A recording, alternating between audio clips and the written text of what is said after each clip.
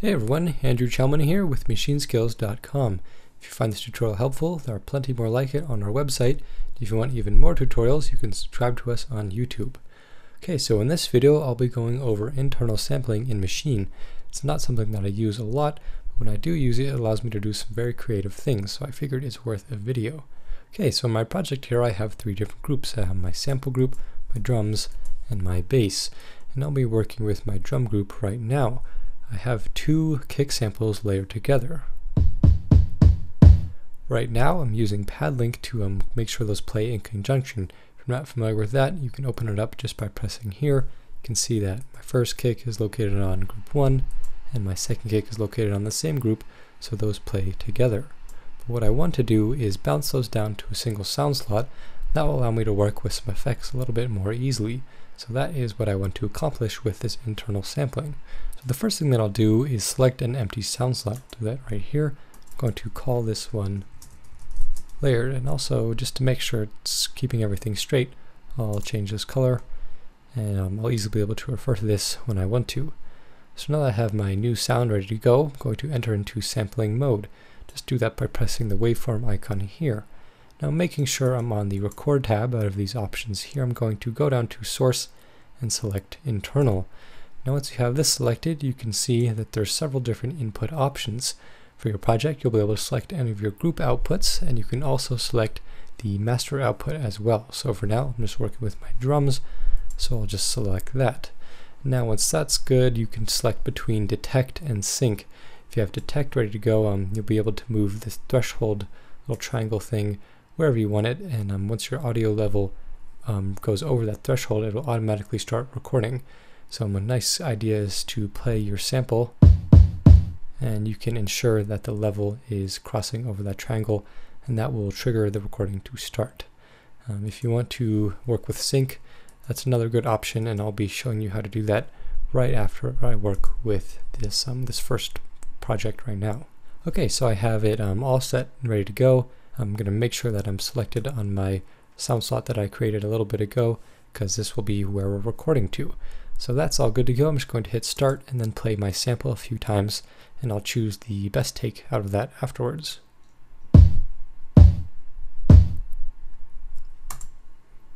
Once you hit stop, you can go down to your sample, and here you can see all the different takes. And I'll quickly edit this. I'll just work with this middle one, bring these things in here, I'll truncate it, make sure I get right up to the start, and a little bit quiet so I can hit the normalize feature there. And I have a nice recorded layered kick sample that I can now put some effects on. And as a quick note, after you record with the sampler, you'll have to go into the pitch and envelope options of the sampler here and select one shot if you want. That's just going to make sure the whole thing plays at once. I also like to bring down my polyphony just to make sure nothing gets layered in some weird fashion. Makes things sound kind of clean to my ears. And so the whole point of this was allowing me to add some effects on here. I'll throw in some transient master, bring down the attack, bring up the attack, bring down the sustain. I can also add a maximizer, bring down these a little bit, just kind of fatten things up. So you can see it's a lot easier to add on these effects onto a single sound than going into my my individual layers of my kick and working with those. So nice option here, keeps things easy to work with. And now I have this nice fat kick sample located on a single pad, ready to go, easy to play, everything is sounding good. So overall, that's one way to use internal sampling, is to sort of bust down different parts of a sample and make sure they're all nice and easy to work with. Now there's another thing I like to do, and that is kind of bring my different groups onto single pads, and this is a great idea for live performances. So I'm going to stay in my drum group here. What I want to do is create a pad that has my sample melody located on it. So I'm going to go back into sampling, make sure I'm on this new pad here, back into sampling here to record, and now I'm going to move to my sample group here, and I'll go to my sync option here like I talked about earlier. We'll be working with this.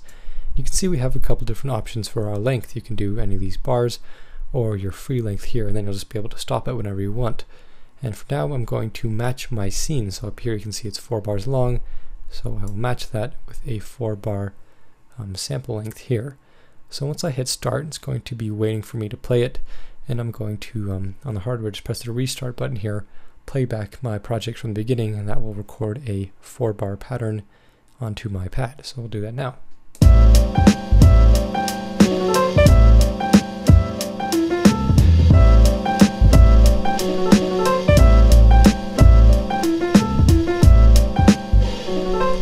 So as soon as that hits the 4-bar mark, you can see that the sample is already located on this pad.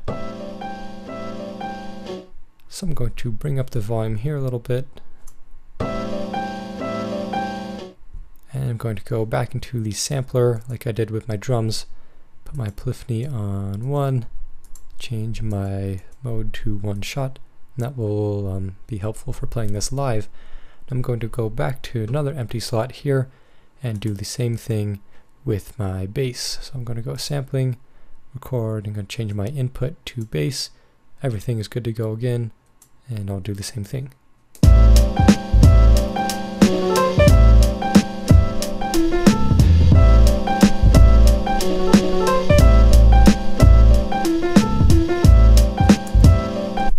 And just like I did before, I'll change this to 1 shot, go back into my polyphony, change that to 1. So everything is good to go, and now we can do some neat live performances, and I'll show you what I'm talking about right now.